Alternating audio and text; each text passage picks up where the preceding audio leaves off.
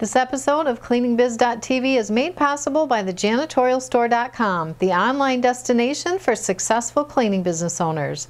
I'm Jean Hansen, and this is a show that will help turn your vision into a successful cleaning business.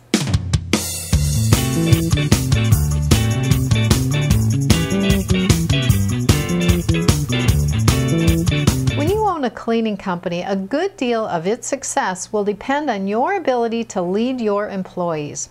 In order to be a good leader, you must possess certain qualities. Some of these qualities may come naturally to you, and some of them you may have to work on. In order to figure out what qualities you need to work on, you need to know what makes a good leader. Here are some of the qualities I believe you need to possess if you want to lead your employees effectively.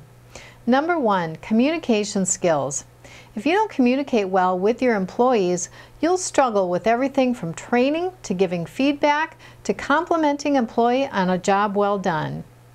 Number 2, integrity.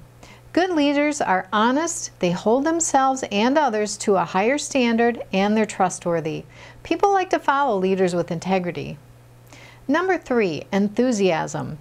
As a leader of your team, you need to be enthusiastic about your business and the services you provide. After all, if you aren't enthusiastic about the business, why should your employees be?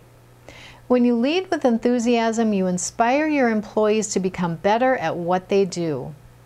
Number 4, responsibility. A good leader takes responsibility for his or her own actions and those of the team. Being responsible means you don't point fingers. Instead, you take the time to solve the problem with your employees and then work on additional training. Number 5, confidence. A good leader is confident in his or her ability to lead, which is important because you must believe in yourself in order to get through the difficult times. But being confident does not mean being boastful or egotistical. Rather, it means confidently leading with humility. Number 6, accepts change. Change is inevitable, and the best leaders accept this and embrace it. Then they find the best ways to introduce the change to their employees in order to make a smooth transition. So these are my top 6 qualities of being a good leader. There are many more, so what I'd like you to do is to share what your thoughts are on what makes a good leader by posting your comments below the video at CleaningBiz.tv. That's it for today's show. If you're looking for additional help with starting or growing your cleaning business, the Janitorialstore.com is the place for people who are pursuing their dreams of owning a successful cleaning business. I'm Jean Hansen, and you can find me on Facebook, LinkedIn, and Twitter. Just look for the links at CleaningBiz.tv. See you next time.